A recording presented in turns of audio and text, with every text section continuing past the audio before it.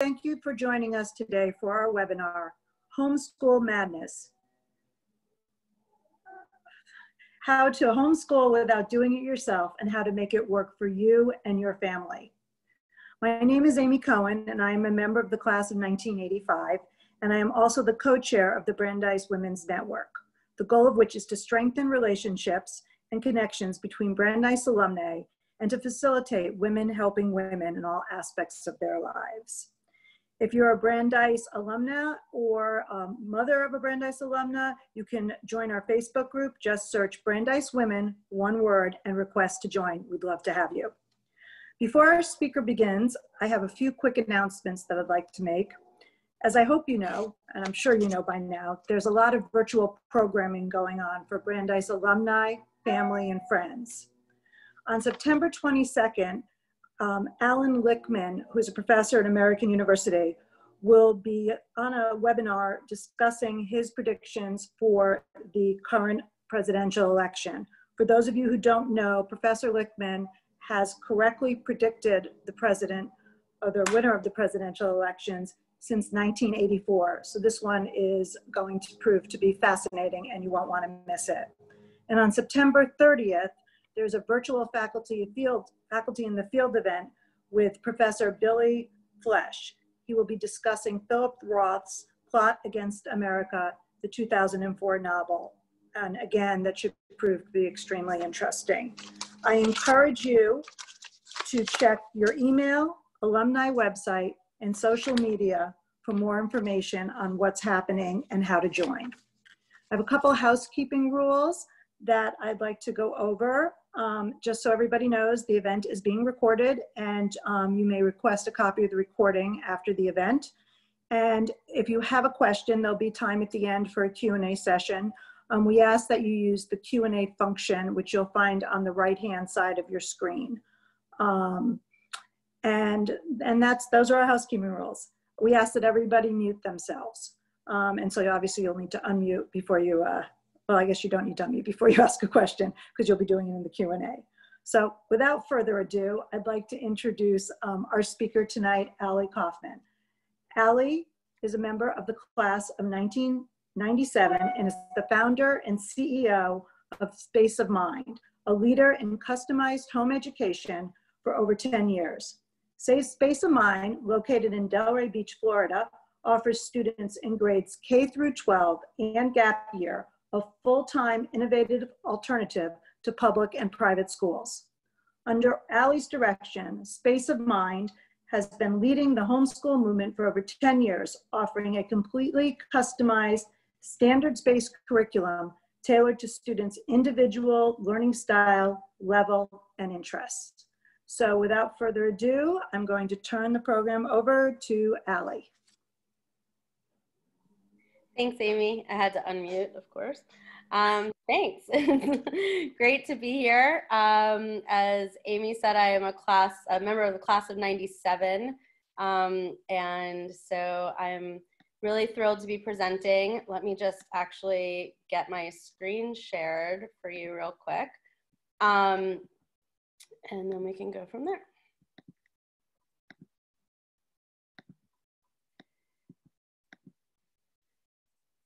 So if you are on this Zoom right now, I'm assuming you might look in the mirror and maybe feel a little bit like Sue.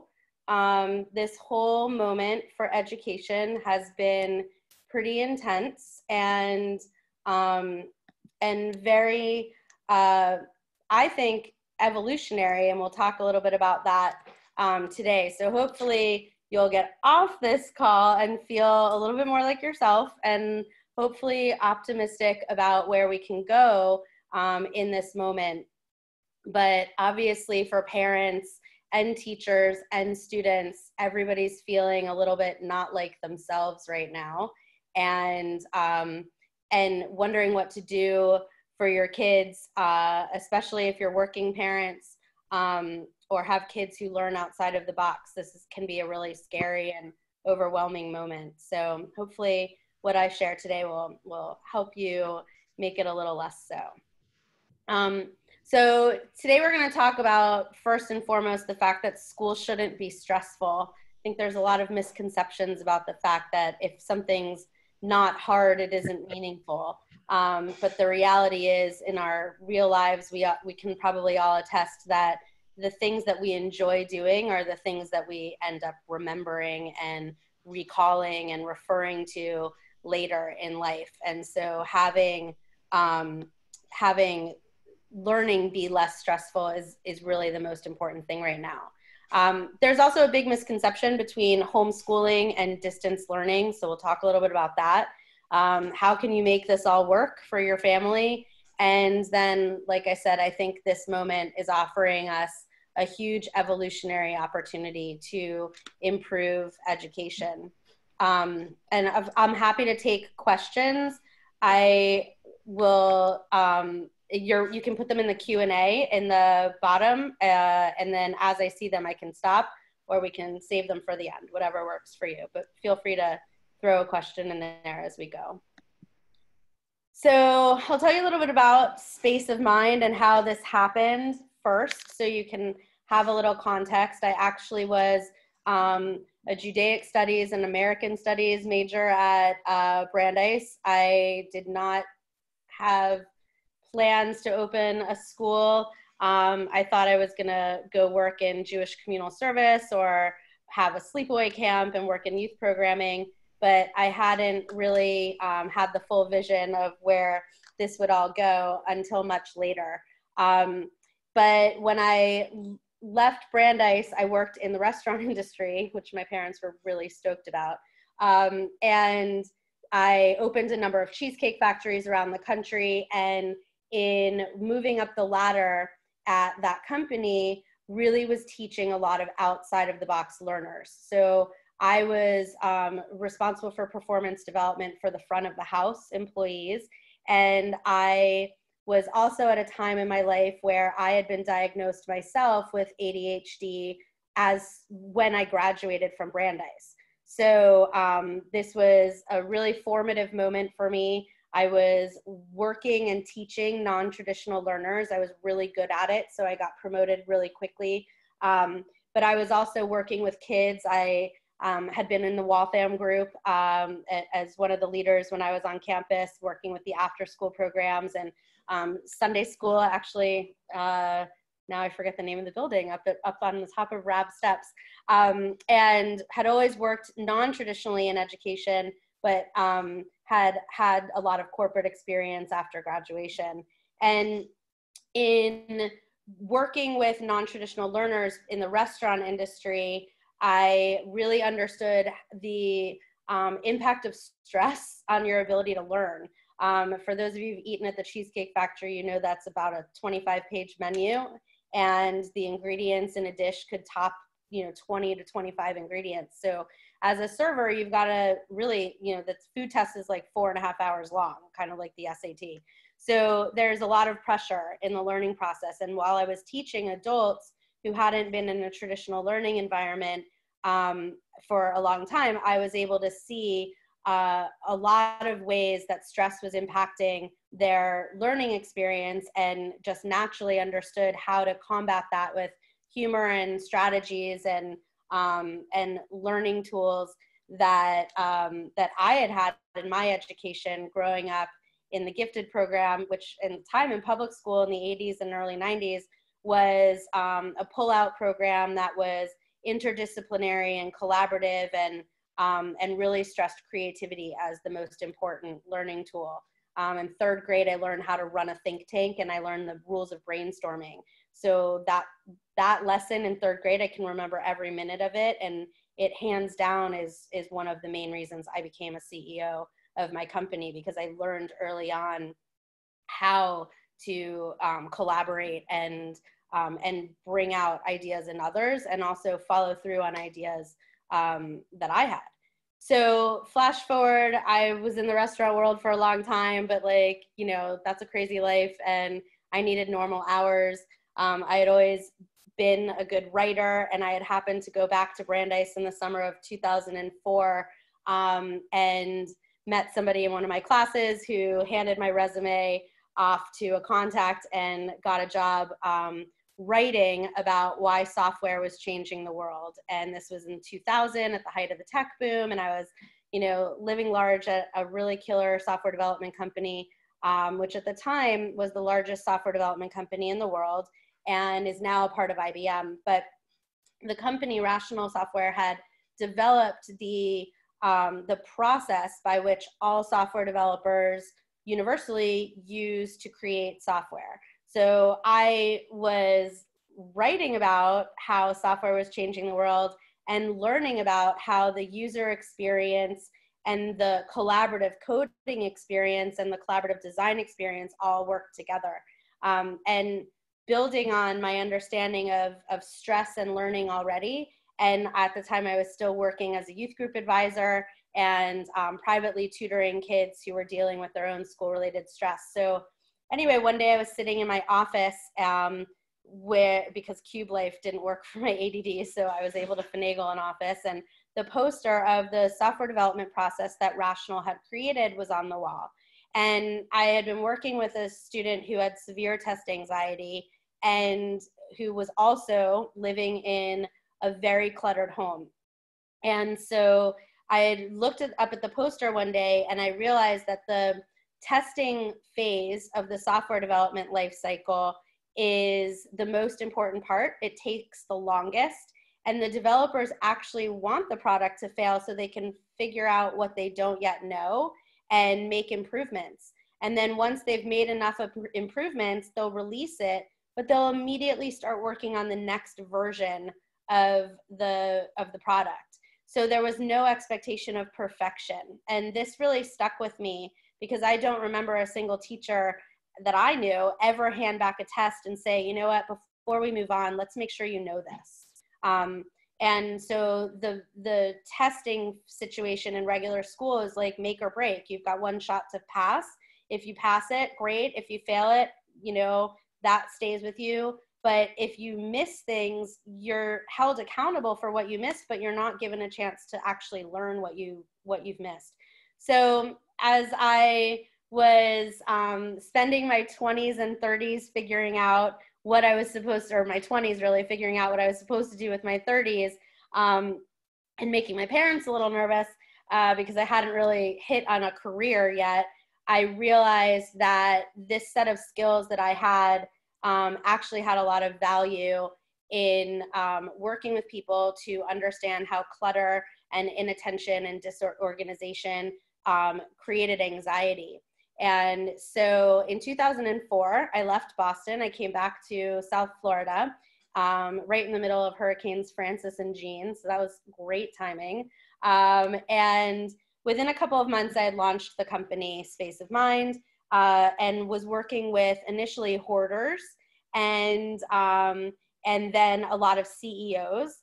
And I was flying around the country coaching CEOs who were really creative and busy-brained, but had very type A administrative assistants and didn't know how to communicate. So that soon turned into the CEOs asking if I could go work in their homes with their families. So over the next 6 years, I was working a lot with families and other types of clients, but around 2008, I realized that my heart was really with the families and the school-related stress problems. So I knew that was an area that needed solving, and I didn't see a lot of solutions on the horizon. So I moved away from the other types of clients and gave those to some of the team that was working for me and really dove into working with families. So you see the 3 girls on the top left. Those are the first 3 students that started at Space of Mind Schoolhouse, which is the full-time homeschool program that I started in my living room in 2010. These were all girls that were working with me privately, so amazing, so creative, and none of them wanted to go to school. All 3 of them had been bullied, and in 2010, school-related stress was bullying, test anxiety, Edline, which is like the online home where homework and grades go, or there was like MySpace back then, or I forgot the name of the website where it was like anonymous quizzes that people would post about you and could answer. So these girls inspired me to go all across South Florida. I must have toured 25 private schools over the course of a year, and I didn't see anything that was really getting the job done. So using my understanding of youth programming and my sort of rule-breaking nature, I learned how homeschooling worked and founded the schoolhouse with these 3 girls. Interesting aside, 2 of the girls came from the same school. When the first one signed up, she had been relentlessly bullied at that school for years. And I didn't know that whether she knew the second student who signed up or not. But when I got the girls all together the night before we started school for frozen yogurt, that's when I found out that the first student I had signed up, her major bully had been the second student I signed up. So throughout the course of the next couple of years, as these girls were together, they didn't become best friends, but they certainly learned to understand each other and to have tolerance and even compassion for one another. So it was a beautiful cycle or end of the cycle to their hard story with the bullying. The 4th student in the middle, Emily, joined us in November of 2010, and that's her and I on the right. She's now our first student to become a staff member, and she's a coach in our program down in South Florida. So that's been super amazing. And you can see in the timeline we've grown. We now have kindergarten through 12th grade, a gap year program. We have 2 campuses in South Florida now, and we've expanded nationally with our virtual program. We're launching software next week, which I'll touch on in a minute. And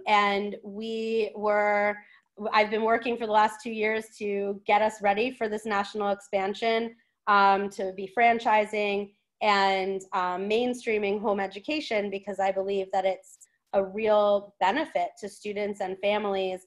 COVID happened, and now everybody seems to be Googling, how do I homeschool my kid without doing it myself? I thought this was hilarious. This guy really figured it out.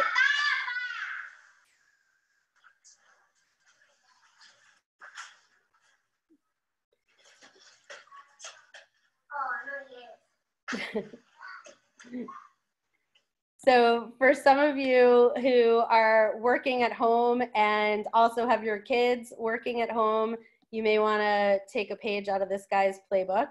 But what I've found is right now we've got 3 types of parents. There are the overachievers who right out of the gate by April were like building their at-home classrooms and ordering all the stuff and making it look like they think a classroom is supposed to look, and all over Facebook getting ideas and kind of playing the role of the teacher.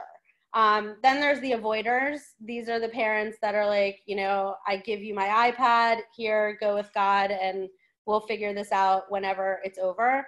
And then most of the parents are in this sort of uncertain category, which is, I don't know, the schools haven't figured out what the right thing to do is. I don't know what to do for our family. We're going to try a few things and figure it out.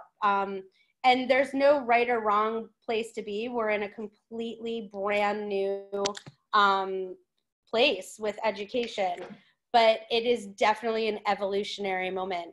And I'm trying to hold on to all of the optimism I started with, even as I watch what our county, specifically Palm Beach County, is the 10th largest school district in the country, and we are blowing this completely.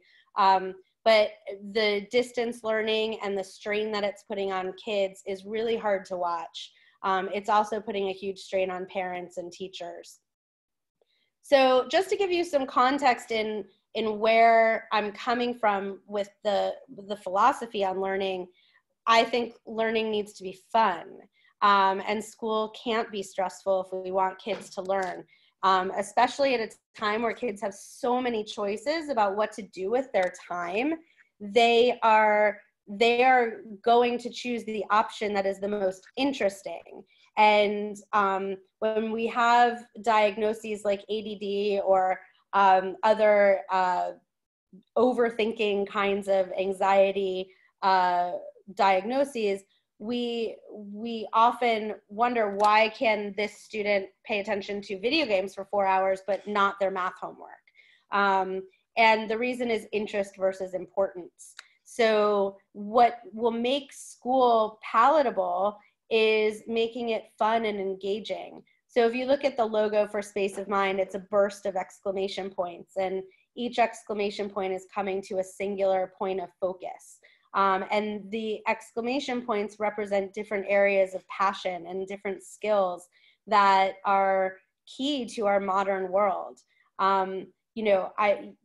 We have come from a school system that was developed in the 50s that is meant to produce factory workers and soldiers and farmers. In the 70s, around there, we lost farming from the curriculum for the most part. It's nice to see it come back.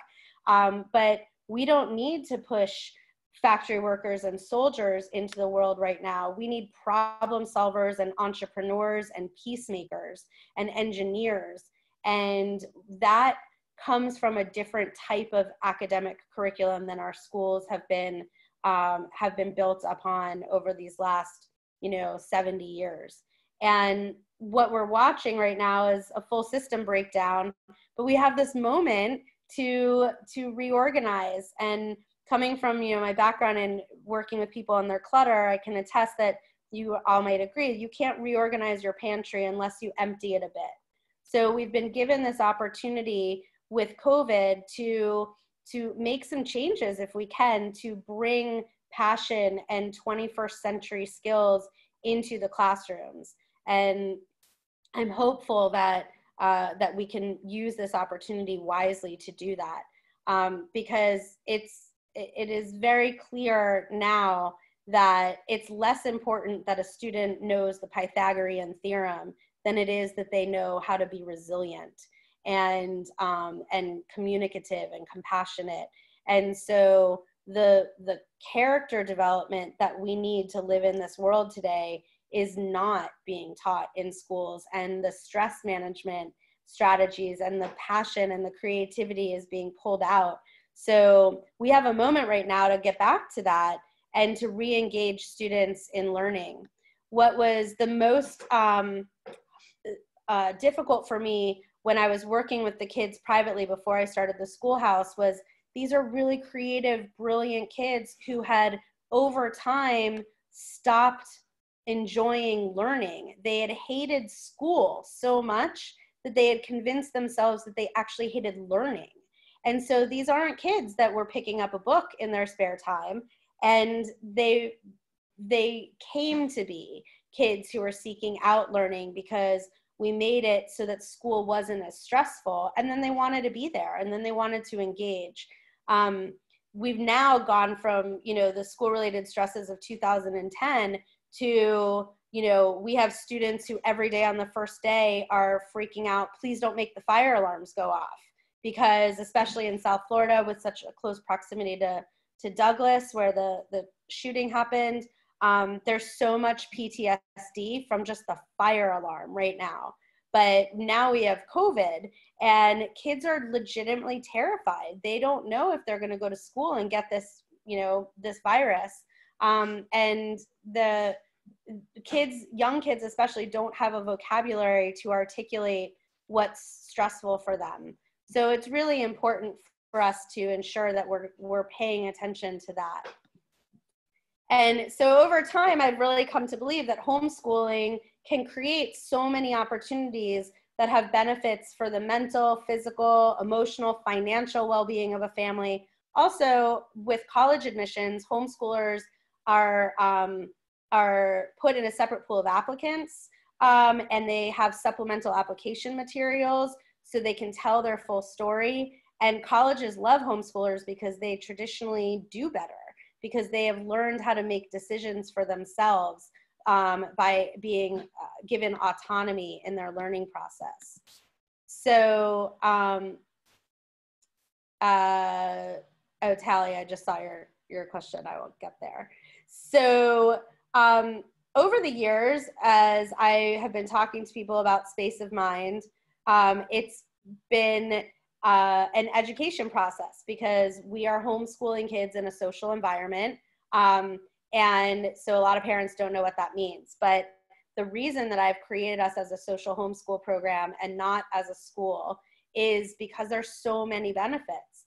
And so now as parents are Googling and trying to learn about all these options, I think it's important to know that there's so many resources out there that can help navigate the homeschool world and create curriculum for you. Like, you can homeschool your kid without having to do it yourself. But the biggest misconception was that, you know, my kid wouldn't have normal social development. And what's interesting is that now with COVID, it's all about small group learning. And in our program at Space of Mind, we've been doing small group learning for years. And it's not about the quantity of people that your student is around. It's about the quality of the relationships. And I grew up going to summer camp and sleepaway camp every year for like 17 years. And bunk life teaches you so much about real life, because you have to live with someone maybe that you don't get along with, similar to college dorms. And we learn how to get through these relationship moments. And that's what sets us up for work relationships and romantic relationships, because we've had to push through these opportunities to learn about others by learning about ourselves. And in a smaller educational environment, the quality of the relationships are stronger, and you're held to a higher standard to push through problems instead of run from them. In a bigger school, a parent might be more inclined to say, oh, my kid doesn't get along with this kid, let's just move their class. And then those students are never forced to solve their problem and resolve their conflict. And so as parents are looking for smaller programs right now because of COVID fears, there are so many benefits to being in a smaller environment that makes learning more comfortable.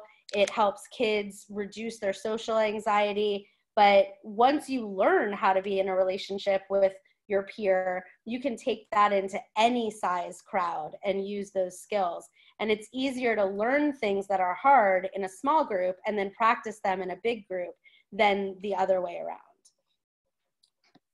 So when I was creating Space of Mind, it was really important to try to change that perception of homeschooling and create a modern schoolhouse, kind of like Little House on the Prairie. We're very family style, where we're innovating and we're making it about the students, that it's driven by their creativity and their interest and their excitement, and that we're engaging them in the community in a way that they're also developing citizenship skills and all the professional skills that they need to succeed in a work life as well. So the studies over the summer have shown that about 40% of families around the country are saying that they're looking to homeschool. That's a lot, and that's awesome. But there's a lot of information out there that could make it sound daunting and maybe not even realistic. But especially for families where the parents are working remotely, and so many companies right now are realizing that it's cheaper and even more effective to have their employees work remotely, there is no reason anymore for kids to be tied to a school day schedule. And if you look at the benefits of homeschooling, and you do have a bigger benefit to get into college, whatever college is going to look like in the next few years, the financial reward is that by homeschooling, you can have more money to travel and take learning on the road and push in different resources and follow different passions that the students have. So it's a really phenomenal opportunity right now, but also quite overwhelming. And COVID has put us in a place where, it's all looking different. The picture on the left is our Boca campus, which we just opened, and we're supporting distance learners that are doing Palm Beach County's public school curriculum. And these kids are really struggling. We're watching anxiety disorders come up before our eyes. We have kids, they're 2 weeks in, they've started to, have tics. They are crying regularly. most of them are bored or really, really frustrated. And in Google Classroom, there's no way to privately communicate between a student and a teacher. So the kids are starting to get afraid to raise their hand or ask for help because they're being called out in front of everyone, and not just other peers, but parents. Parents are watching as well, because most kids need someone sitting next to them. So while our Delray campus, we have our own curriculum, it's all project-based, it's based on collaborative and integrating collaborative work and integrating all of the academic subjects into project-based learning. In the Boca location, we're watching the impact of the public school system on this moment. And Mila in the middle, the little one, I mean, she's in kindergarten and she's figuring out how to navigate school for the first time in this crazy moment as well. But you can see everything we're doing is now looking a little bit different. We're in masks, we're staying distanced, we're cleaning all day. We were open for camp all summer on our campus, and we were very successful. So we learned a lot about how to manage the risk factors, and so that we could ensure that we would open full time in the fall. We've made a lot of changes to our schedule in order to really allow for the maximum value of our time together. And because our curriculum is integrated already, we don't have the same problem that other middle and high school programs have, which is that you're switching classes. And in our program, the kids work in one group and they don't switch. So that was a huge benefit as well. As schools are looking to reopen, I think it's really important to look at, where are the budgets coming from to pay for all of the sanitation and the extra staff time that it takes to do what needs to be done, and how is the building laid out to do everything that needs to be done. We've got our kids in 5 different wings of our campus. Each wing has its own AC unit, its own entrance and bathroom. So we have a way to contact trace and to keep the kids separate while they're still engaging on campus. But every campus is different and every school system is different, and there's so many factors. So as we're looking at larger schools and asking them to solve these problems, it's really important to stay reasonable about what can really be done. So I think I loved this quote. I saw it on a meme.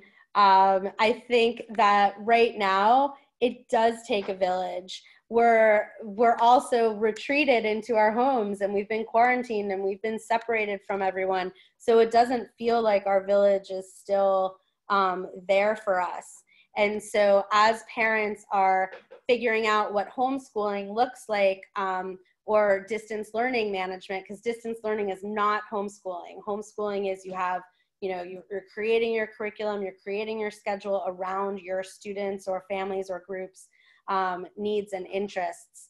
It's really important to remember that there's no right or wrong way, and there are resources, and recognizing that you need some help is okay.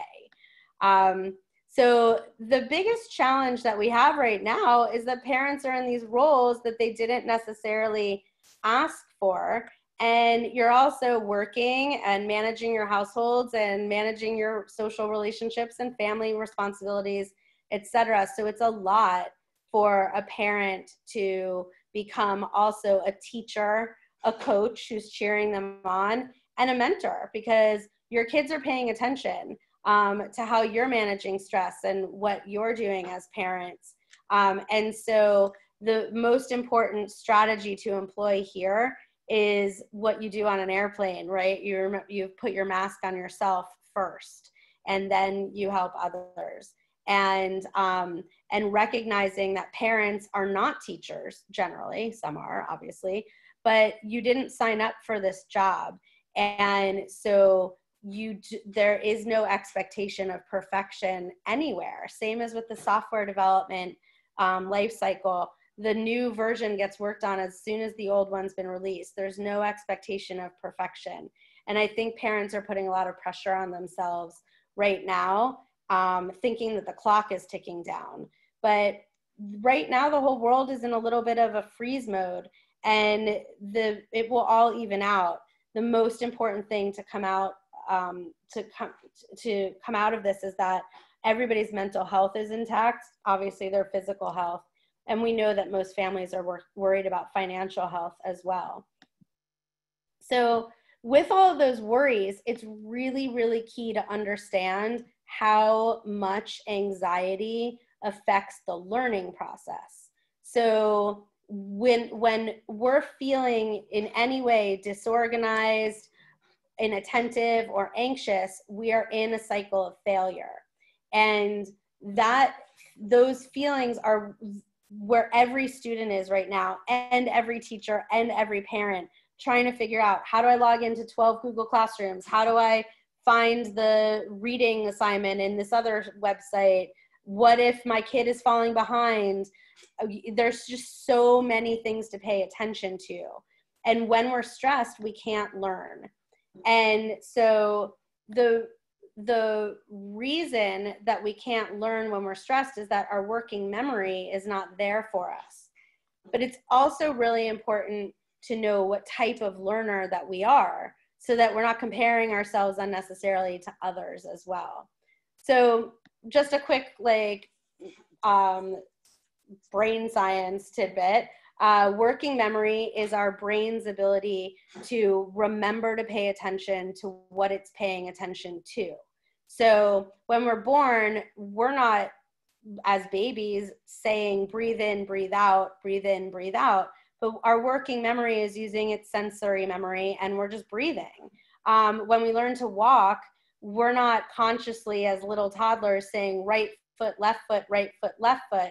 But when we're adults and we're really stressed out, sometimes you trip over your own 2 feet, or you walk into a wall, because we're in that moment forgetting that we're supposed to be doing this thing that feels like second nature, because so many other things are on our mind.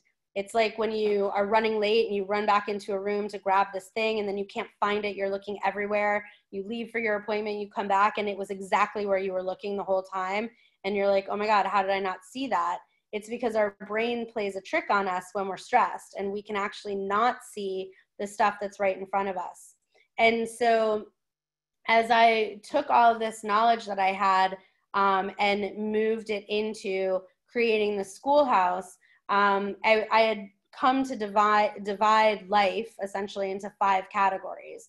We have all the stuff that's on our mind, and on our, that we're dealing with in our physical body, the relationships we have and the responsibilities to other people in our lives, the things that our time is dedicated to, like work or household responsibilities, and then the space we live in and the stuff we're responsible for keeping track of.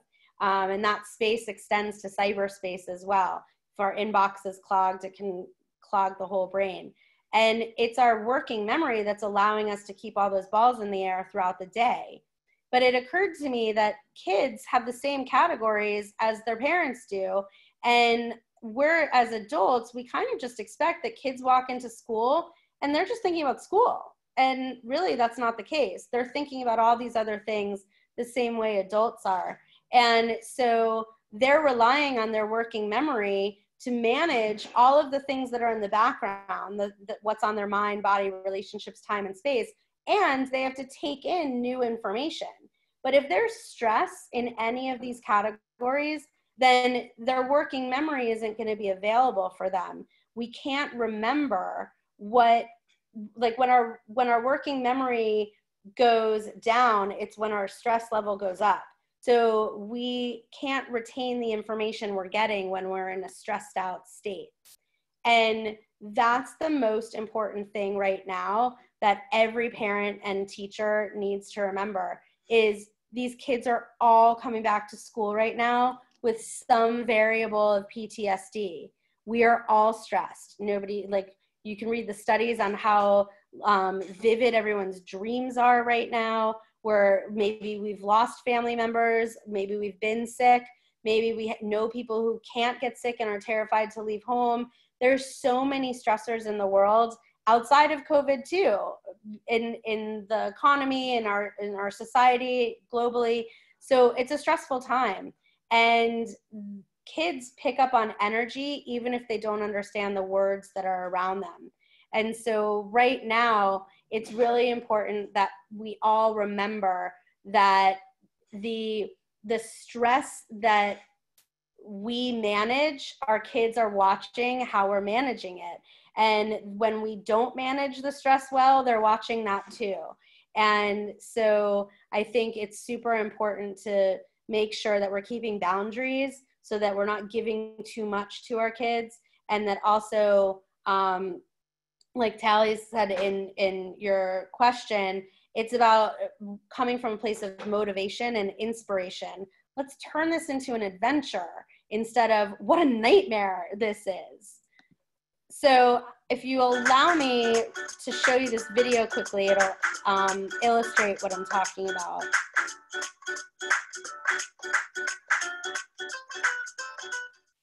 Psychologists know that there are two systems in our brains, the rational system and the emotional system. Jonathan Haidt, who's a psychologist at NYU, came up with a great analogy for these two systems. He said, think of your brain as a human rider atop an elephant. The rider represents the rational system. That's the part of us that plans and problem solves. The rider might do some analyzing and decide, hey, I want to go that way. But it's the elephant, representing the emotional system, that provides the power for the journey. The rider can try to lead the elephant or drag the elephant, but if these two ever disagree, who would you bet on? The elephant has a 6-ton weight advantage, and it's exactly that power imbalance that makes adopting new behaviors very hard. If you want this duo to head a new direction, you also need to think about the path, which represents the external environment. This duo is more likely to complete a journey if you can shorten the distance and remove any obstacles in their way. So bottom line, if you want to lead change, you've got to do 3 things. Give direction to the rider, knowledge of how to get to the destination. You've got to motivate the elephant, which means tapping into emotion. And finally, you need to shape the path to allow for easy progress.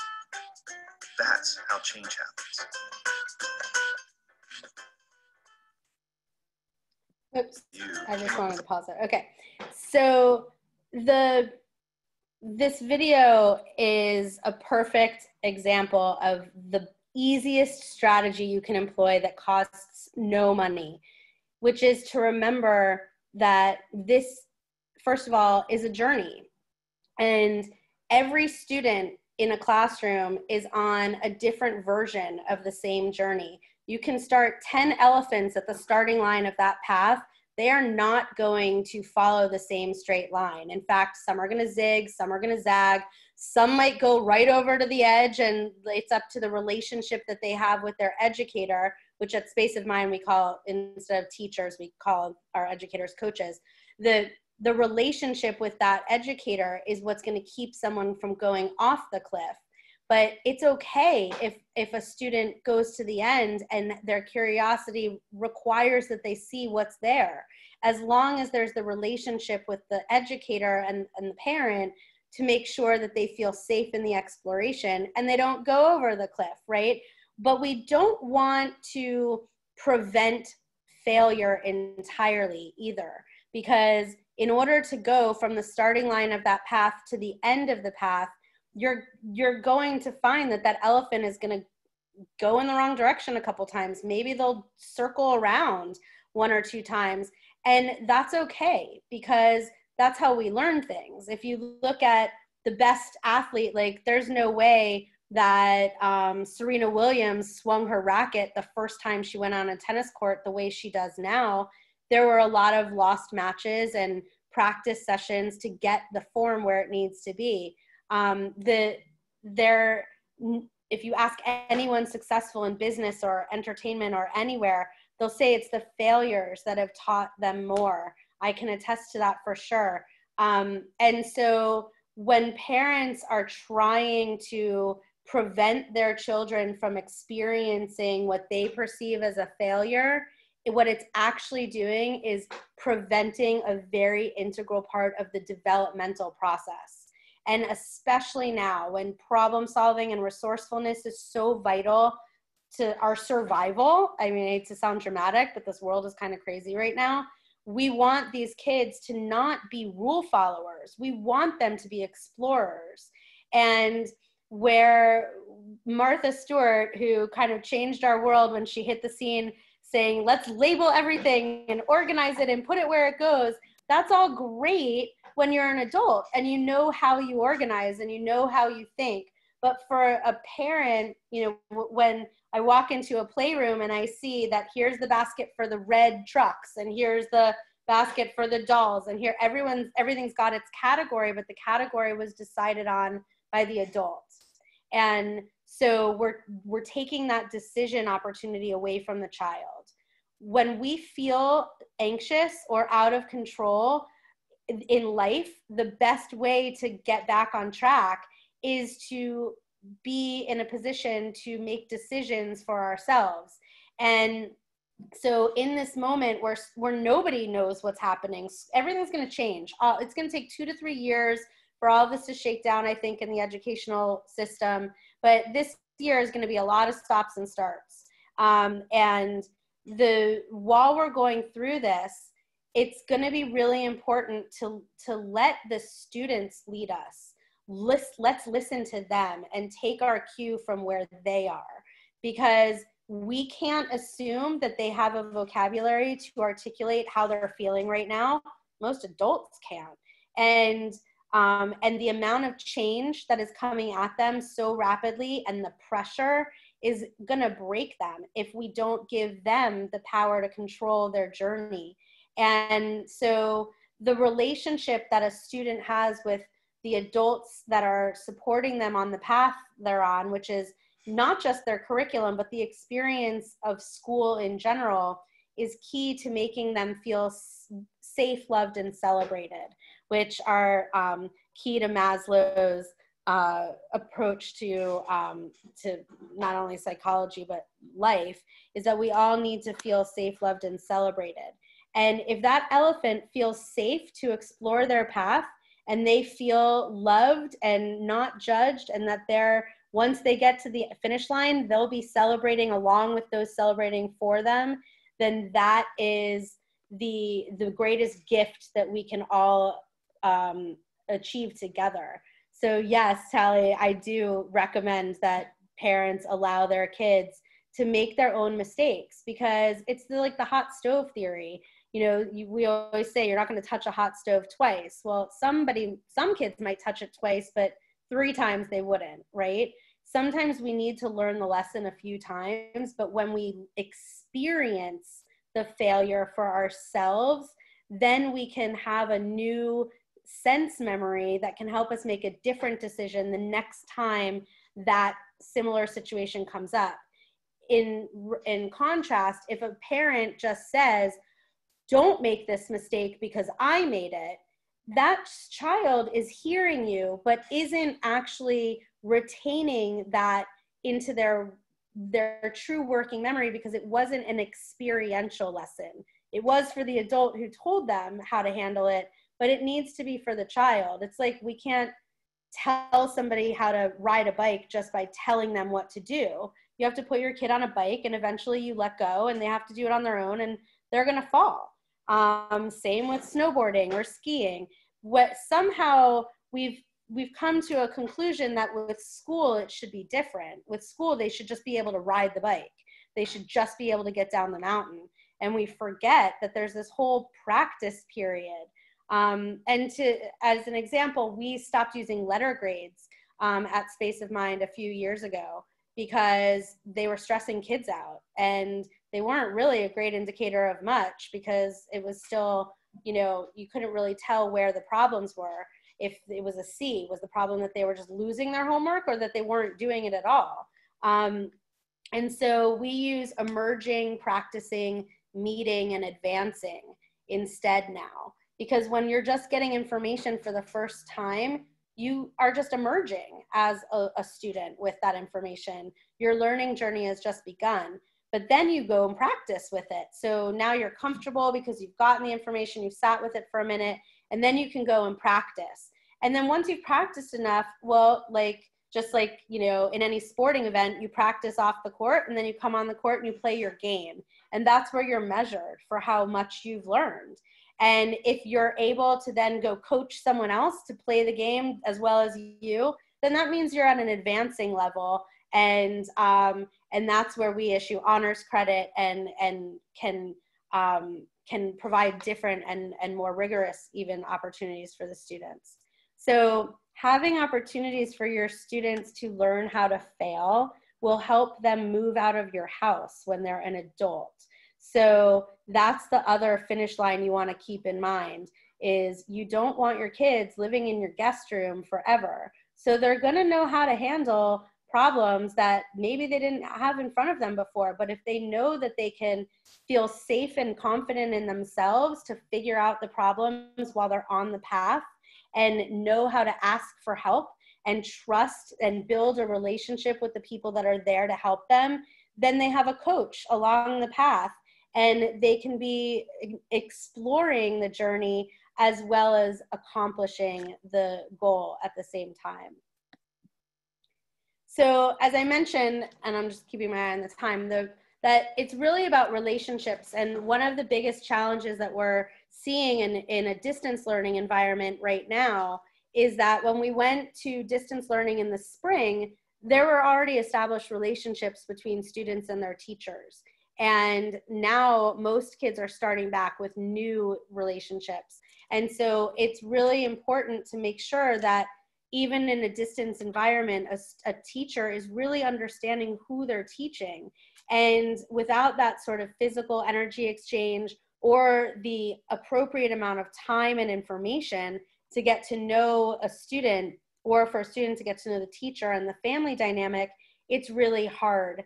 And what's also happened is with distance learning, we've stripped all of the culture and community and social and emotional life skill pieces out of the school day. There's no school spirit. There's no downtime.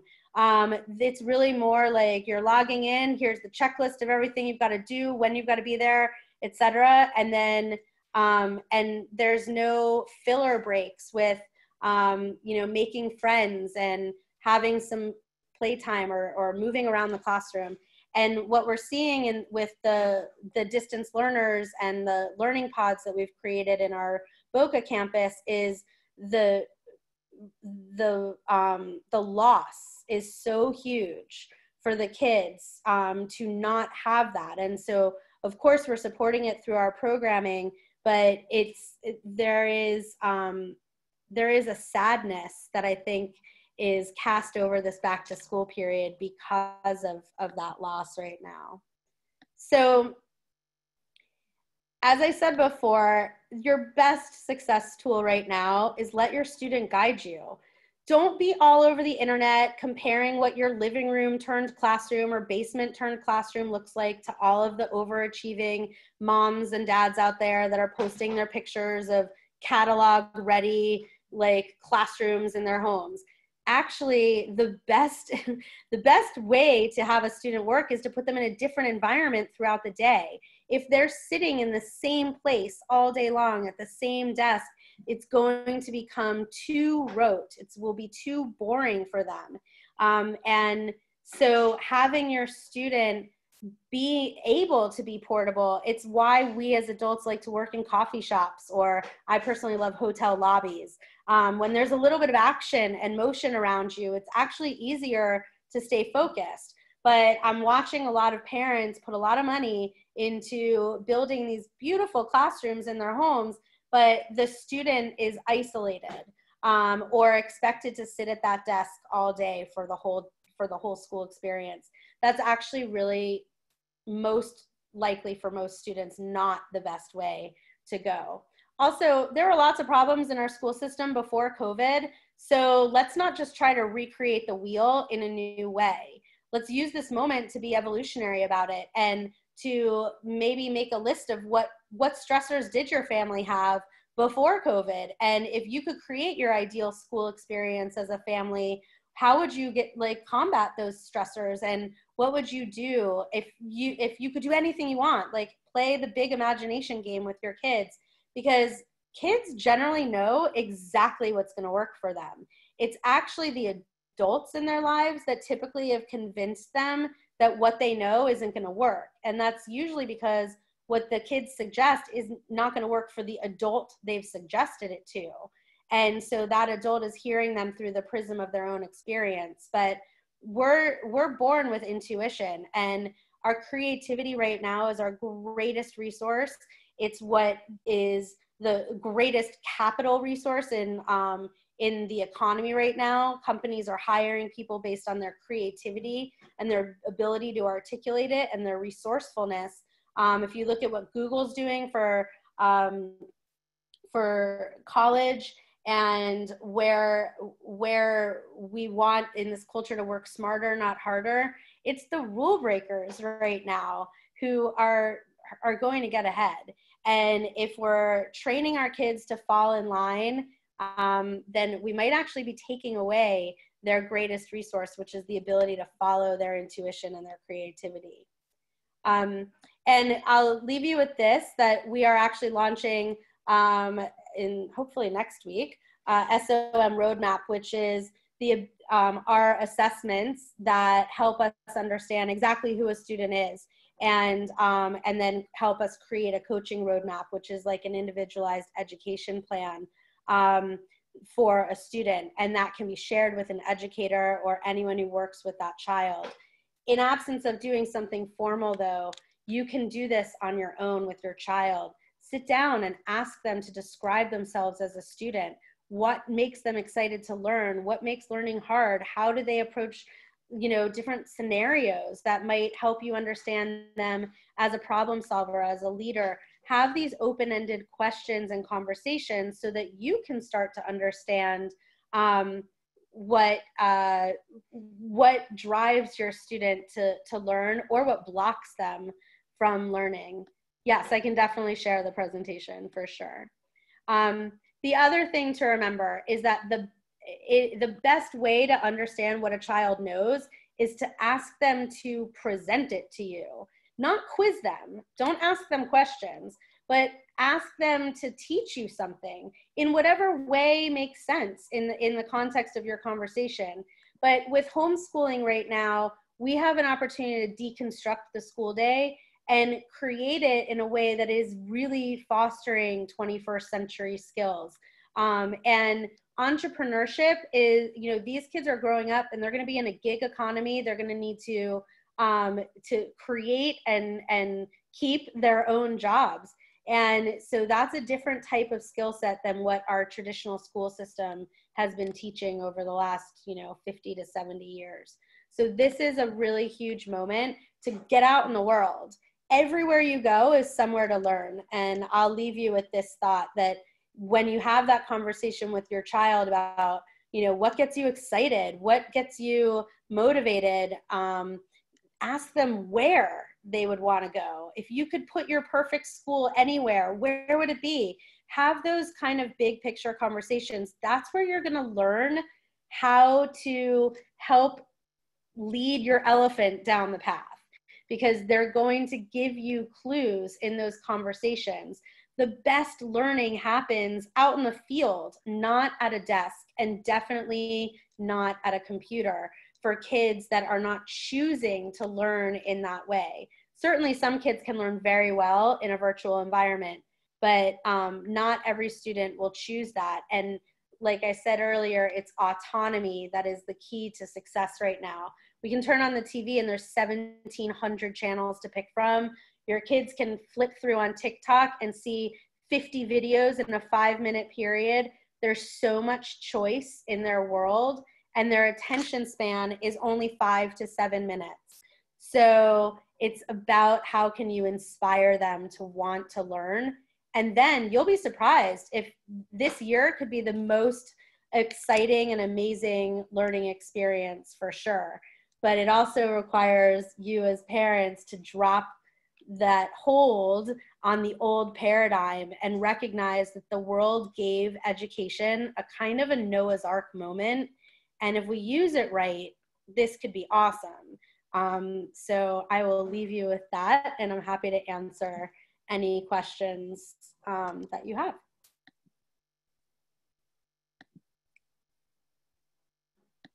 And I don't know if I can see, I see that there's questions in that Q&A, but I can't get it to come up.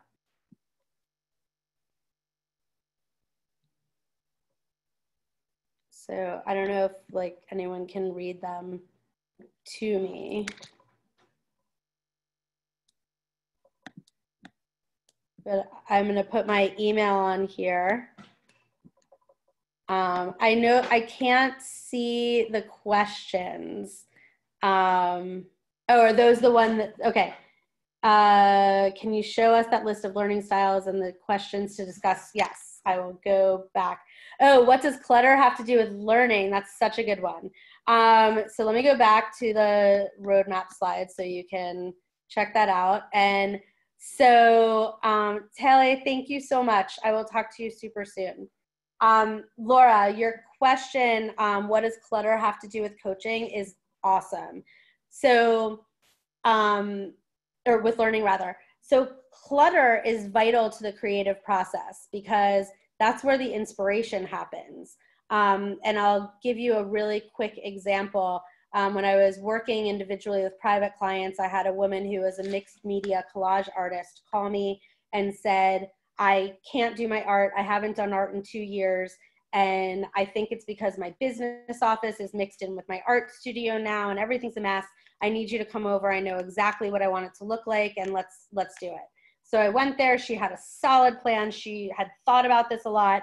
She really thought that she knew exactly what she needed it to look like to feel organized.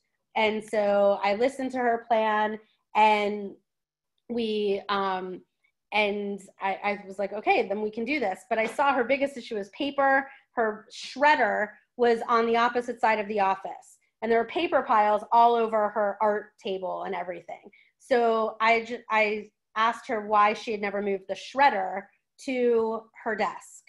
And she looked at me and laughed, and she's like, I really have no idea, but that will probably solve everything. So she moved the shredder. She then decided she was going to still go through with her plan to organize the office as she had it in her vision. By this time, she had shredded all the paper and was laughing so hard because she's like, I guess I just never thought of that.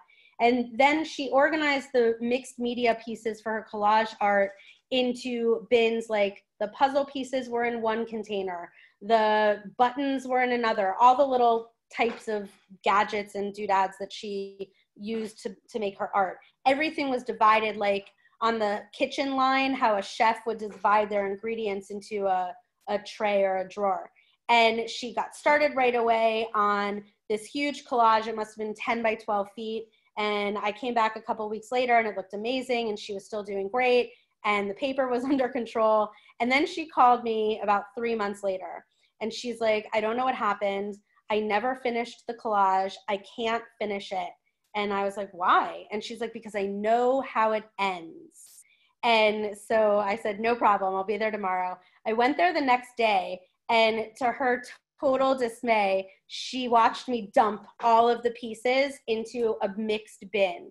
And then she's been doing her art ever since, because the clutter is what inspired the story. And when it was all separated, there was no more creativity driving the story process. She saw the ending before she had finished writing it. So creativity keeps things or clutter keeps things novel.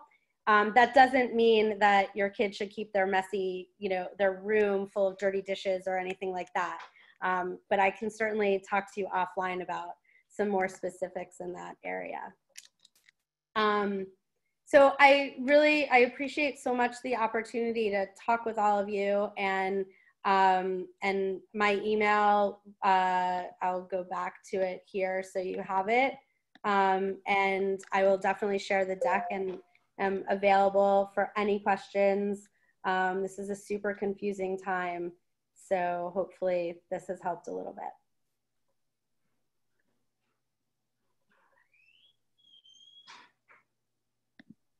Amy, you want to go for it?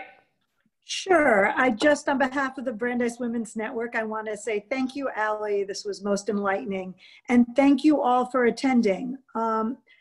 Your participation, your involvement, your contribution, your input has been essential to the growth and continued growth and success of our network.